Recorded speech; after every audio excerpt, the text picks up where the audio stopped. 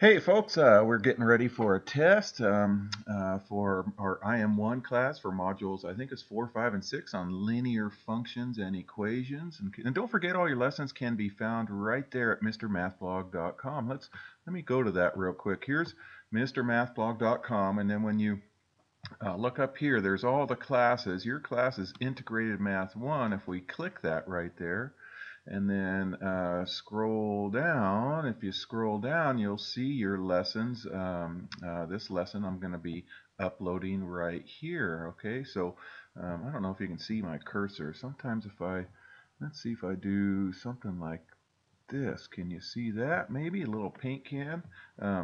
Anyways, here's the practice test I'm going to upload, and there's a review already there.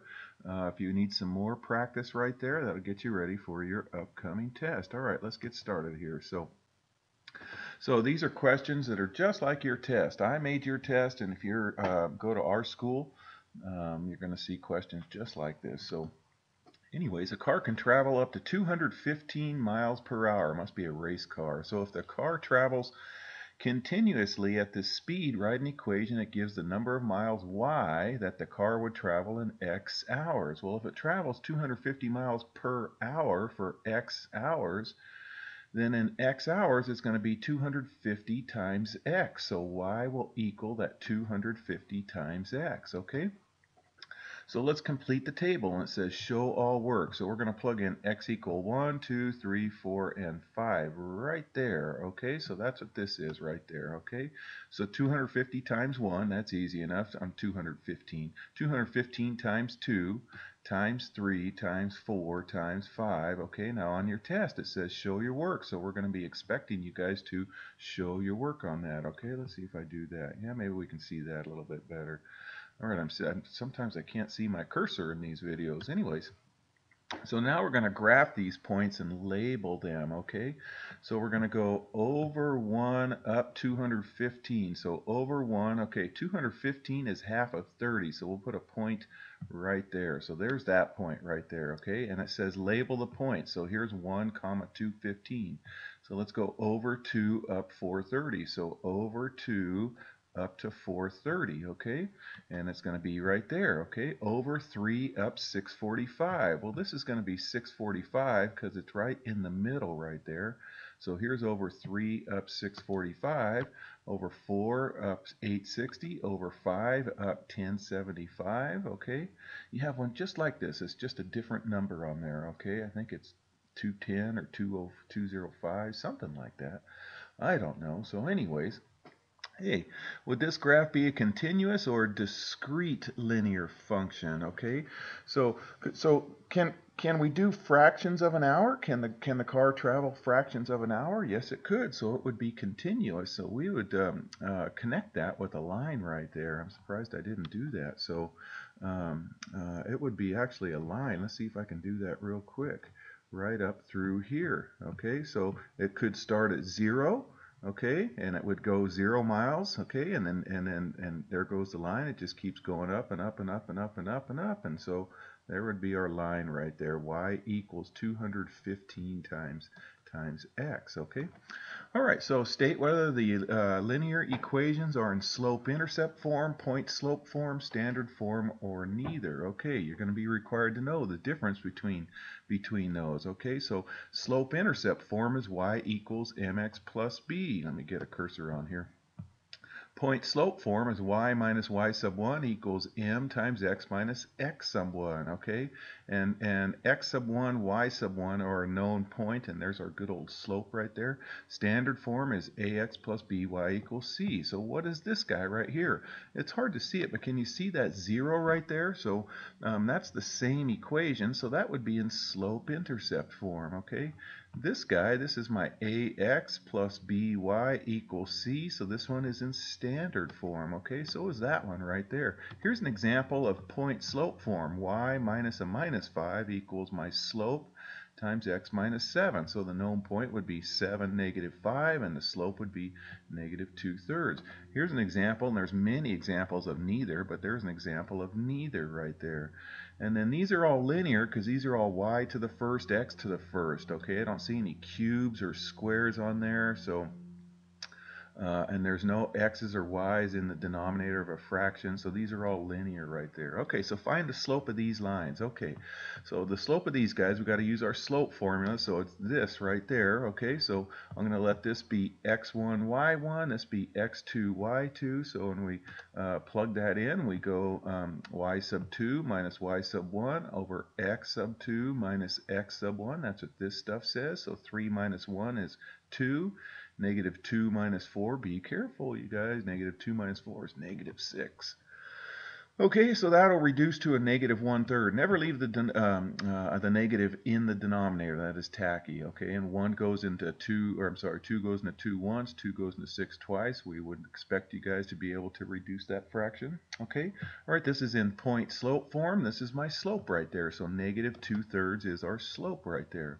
All right, this one's in standard form. The secret on this is this, you guys. If it's in standard form, then we do opposite the number in front of x over the number in front of y. So opposite 5, which is negative 5, over negative 2. So negative 5 over negative 2 is positive 5/2. Okay.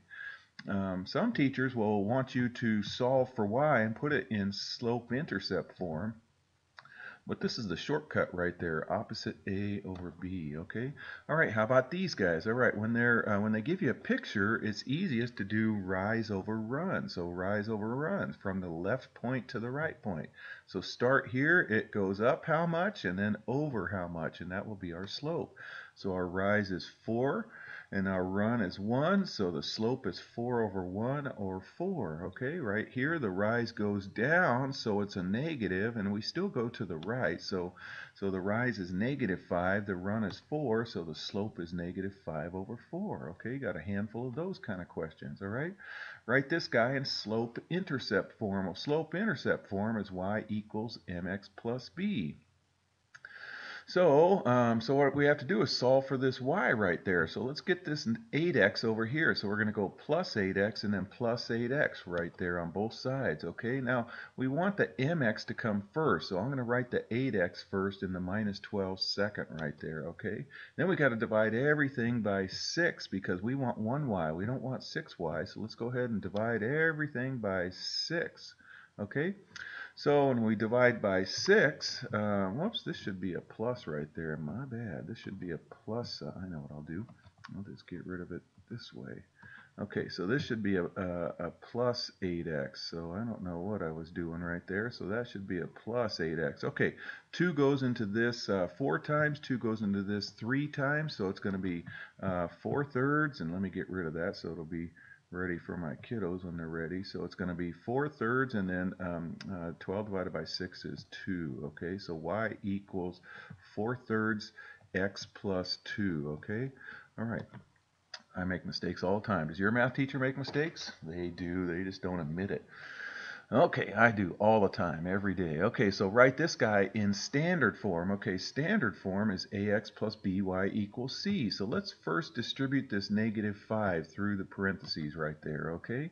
So we get negative 5x minus 10. And then we got to have the x over here, so I'm going to go ahead and go plus 5x, and I'm going to do it right way over there on the left of the y, so plus 5x over there.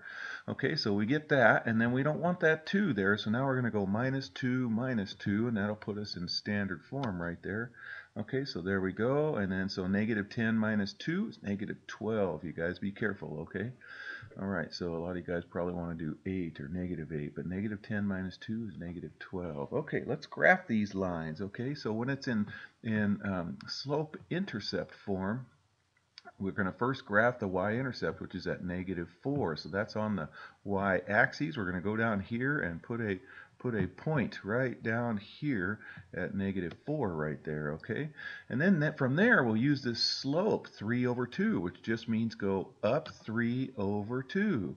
Okay, up 3 and to the right 2. So here we go. 1, 2, 3, to the right 2. We're going to put a point right there. And then there it is right there, and then connect them up, and then we always write the equation next to the line. You'll see why later. It just kind of gives a name of that line right there, because we're going to, in the next chapter, I'm pretty sure, in the next module, we're going to find out where they intersect. We're going to have two lines, and we need to label which line is which, okay? All right, so here, you guys, this is in point slope form. Our known point is, think of this as opposite, so -3, and opposite of this is 2, so -3, 2. So that means we're going to go to the left 3, up 2, and we're going to put a point right there, okay?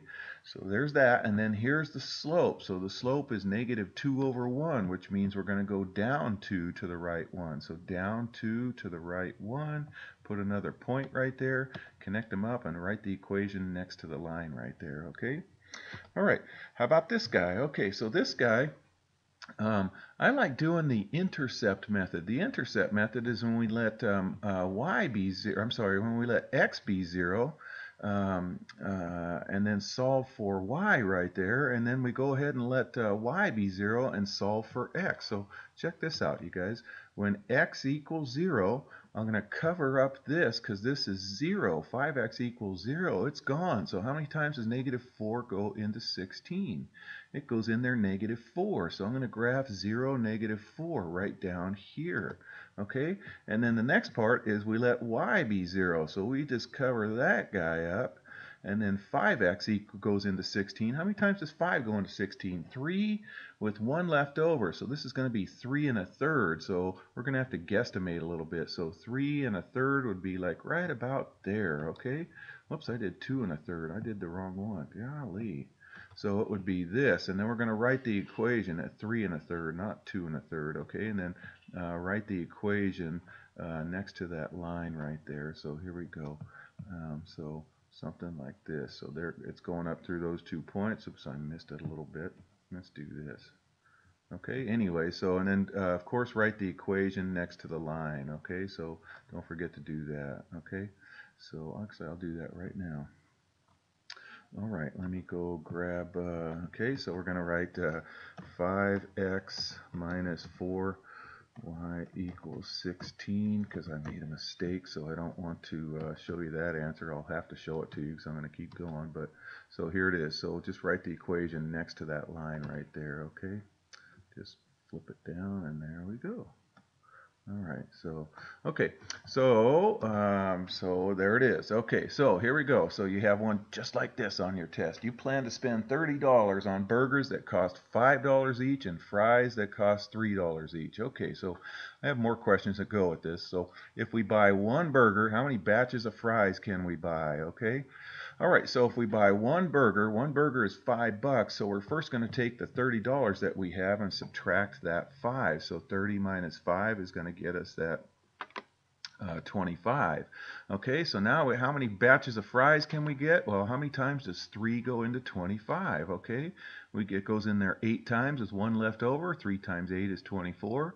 So how many batches of fries can we buy? We can buy at most 8 batches of fries. Okay. All right, let x be the number of burgers that we buy and y be the number of batches of fries that we buy. So write a linear equation that describes the problem. Okay, so the burgers cost $5 each, so this would be 5x, and this costs $3 each, so this would be 3y, and we have $30. So there's our equation. 5x plus 3y is 30. Okay, so let's take that equation, and then let's graph that line below. Okay, so again, I'm going to let x be 0, solve for y, so 3 goes into 30 10 times. And look, here's the y-axis, and so this over here is going to be labeled our fries right there, and our x-intercept down here is going to be our burgers right there, okay? So if we do the intercepts and we solve, so here's the number of fries and the number of burgers, so 5 goes into 36 times, so if we didn't buy any fries, we can buy 6 burgers, okay? And then if we don't buy any burgers, how many fries can we get? How many times does 3 go in there? So we can get 10. So it goes right up there. There's our line right there. And what do you think, you guys? Use your graph to approximate how many burgers you can buy if you bought 6 batches of fries. Okay, so now that we have our line and we used a straight edge, because if you don't use a straight edge, you're going to have to fudge it a little bit. All right, and we're going to, so here is 6 let's see, how many, so, whoops, 6 burgers. So let me see, if we bought 6 batches of fries, so here's my number of fries. So let's go ahead and draw a line straight over right there. So, and then go straight down. And so right there, we can buy about 2 batches of fries. My graph was off just a little bit, so we can just guesstimate. We can buy 2 batches of fries. It's just a little bit over 2. Okay, all right. Would this function be considered continuous or discrete? And explain. Okay, well, can we buy half a burger or half a fries? No, we can't. So it's going to be a discrete because we can't buy half a burger or half a fries. Okay, so that one would be a discrete. It would be just points, but what we did is we graphed the line so we can answer questions like this right there. But it would actually just be a bunch of points right there. Okay, all right, you guys. I hope you do great on your test. Take care.